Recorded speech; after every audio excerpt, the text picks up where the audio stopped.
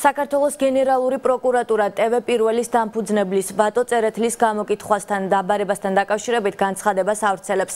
Როგორც განცხადებაშია ნათქვამი ვახტანგ წერეთლის საგამოძიებო უწყებაში გამოკითხვაზე დაბარება უკანონო შემოსავლის ლეგალიზაციის ფაქტზე 2018 წლის 2 აგვისტოს დაწყებულ გამოძიებას უკავშირდება.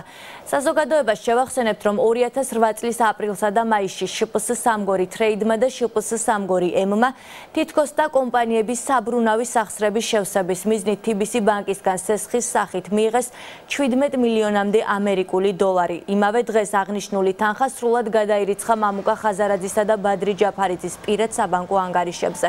გამოძიების ფარგლებში მამუკა ხაზარაძესა და ბადრი ჯაფარიძეს 24 იulis ბრალი წარედგინათ ჯგუფურად სწორედ ამ თანხის სამგორი ტრეიდისა და სამგორი ემიდან მიღებული თანხის უკანონო ლეგალიზაციის ფაქტზე, რასაც ახლდა განსაკუთრებით დიდი ოდენობით შემოსავლის მიღება.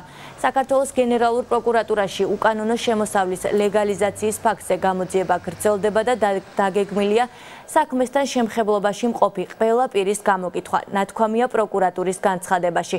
TV პირველის დამფუძნებელი ვატო წერეთელი კი მაგისტრი მოსამართლის თანდასწრებით სავარაუდოდ 8 აგვისტოს გამოიკითხება.